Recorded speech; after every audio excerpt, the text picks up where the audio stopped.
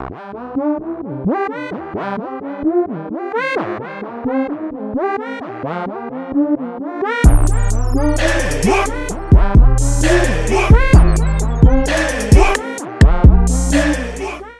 this date with this girl. She said, "Okay, so when are you gonna start paying my bills?" Never. Your number's not saved. Let's be realistic, okay? You're broke and you need help. If you can buy $30K for a car, you can pay $30K for me. I beg your finest pardon. You said that I should pay $30K for you when the only place you're gonna drive me is crazy? Absolutely not. This not even delusional. That's dementia because you done lost your damn mind. Buy a dog and die alone. What's going on YouTube? It's your boy Rome, back with another video. If you're new to the platform, welcome to the tribe. By the end of this video, I hope you subscribe. Let's not waste any more time. Let's go ahead and jump into the next video. I'm a little nervous to say this. This might not go over that well on a public platform, but as a woman, when you start making great income, you just see the dating scene completely differently. What men are able to bring to your proverbial table, if not money, just starts to look very different. You start to realize that the emotional connection is not necessarily there.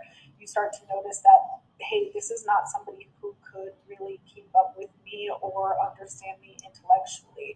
This is not somebody who necessarily has the emotional intelligence to be a great partner in my lifetime. And in my work, I've also seen this as being something that holds women back subconsciously actually from making money, because deep down they know and understand that it really limits their options for partners.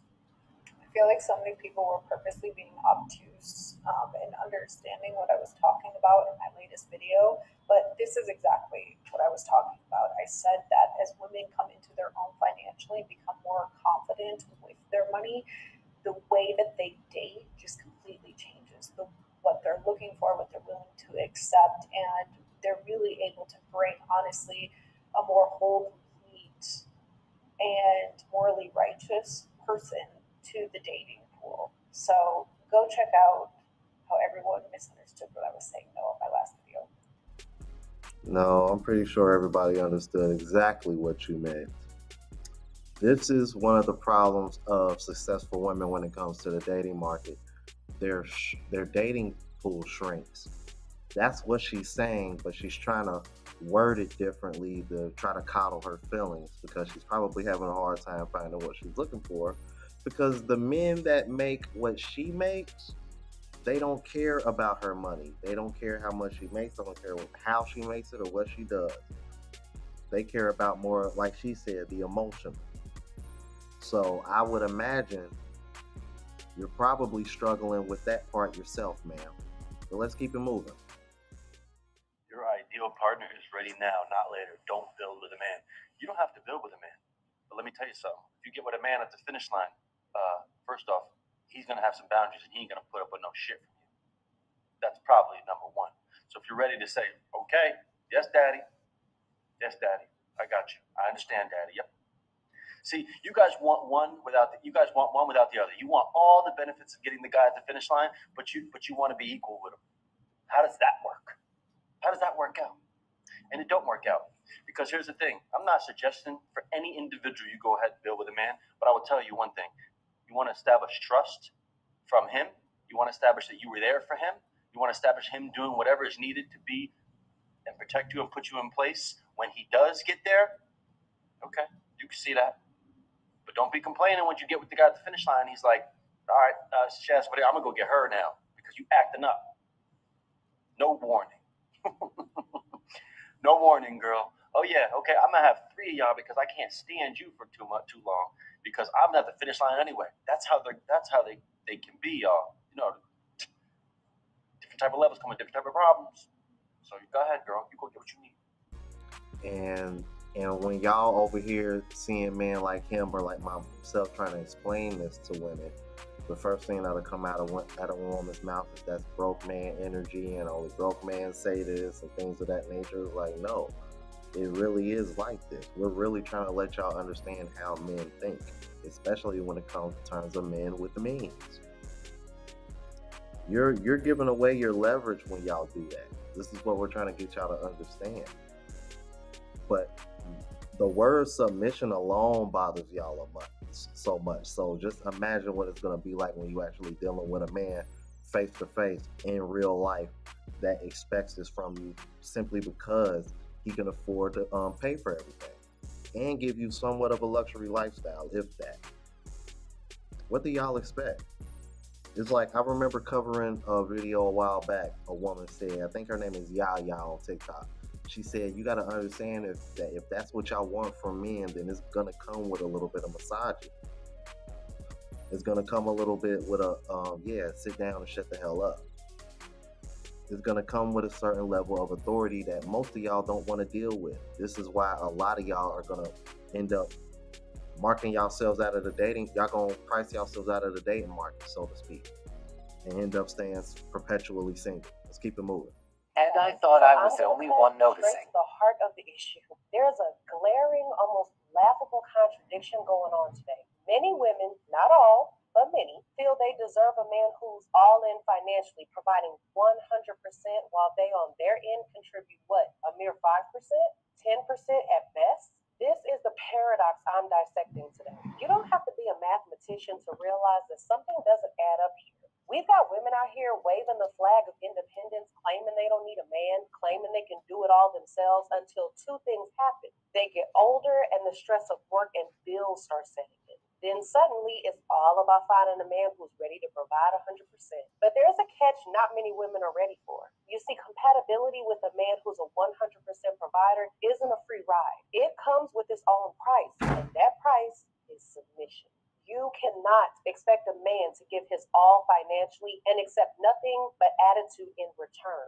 A relationship is a two-way street. So if you're asking for traditional, you have got to give traditional. That means if you want a man to step up, you have to be willing to play your part too. It's not about being regressive, it's about understanding the balance. In psychology, there's something called the equity theory. It tells us that for a relationship to feel satisfying to both parties, there has to be a fair exchange of contributions and rewards. People have to feel like they're getting a fair deal. This doesn't necessarily mean an even 50-50 split in all things, but rather that each partner feels they're getting as much out of the relationship as they're putting in. If a man is expected to foot all the bills and a woman contributes minimally, this imbalance will lead to resentment and there will be a disconnect. Back in the day, gender roles weren't even a topic of discussion. A man provided and a woman took care of the home and kids. It wasn't something that was even up for debate. And guess what?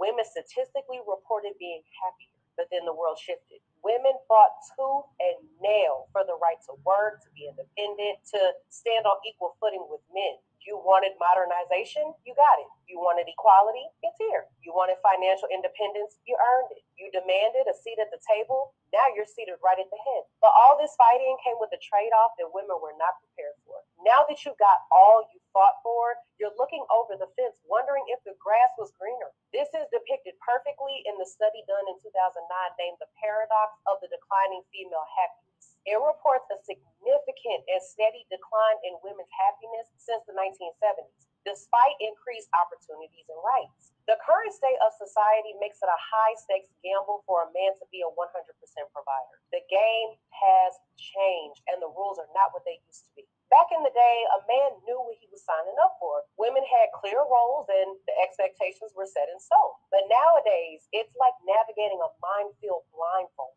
Today, you've got women actually branding themselves as bad bitches and thriving on male attention. It's a whole new world. Everyone's chasing likes, followers, and validation from strangers on the internet. So when a man thinks about being the sole provider, he's not just investing financially. He's taking a very real leap of faith in the unpredictable dating market. Investing 100% in a woman today is like playing the stock market. Sure, it can definitely be rewarding, but the risks are sky high. You don't know if your investment is going to bring returns or if it'll plummet the moment the opportunity comes along. It's not just about money. It's about where her attention and loyalty lie. Look, I want to be clear here. I'm not throwing shade at working women. If you want to work, excel, and climb that corporate ladder, that's awesome. Do you? But know this. This is a situation where you cannot have your cake and eat it too. You can't demand a man to cover 100% while contributing almost nothing. That's not a partnership, that's charity. And it's not just unfair, it's unsustainable. So what's the takeaway here? Be real with yourself. What do you truly want and what are you willing to give?